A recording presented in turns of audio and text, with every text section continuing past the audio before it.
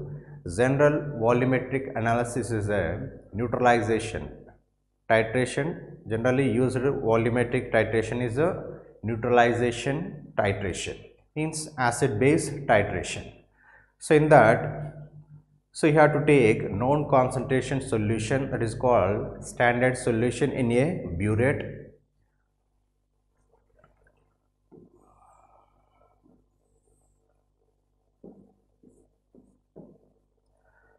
So for example, here we take concentrated solution or known concentration solution, that is a 0.1 normal sodium hydroxide. Now here we have to find out the concentration of HCl solution. So now here we have to take 20 ml of HCl. 20 ml of HCl taken in a conical flask.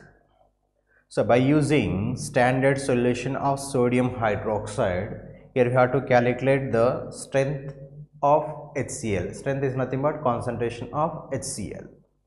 So in this, NaOH is a colorless solution, HCl is also colorless solution.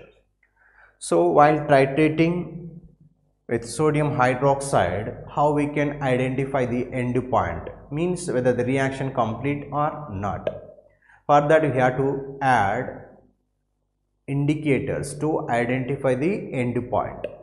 So in this case we have to use phenolphthalein or methyl orange indicator.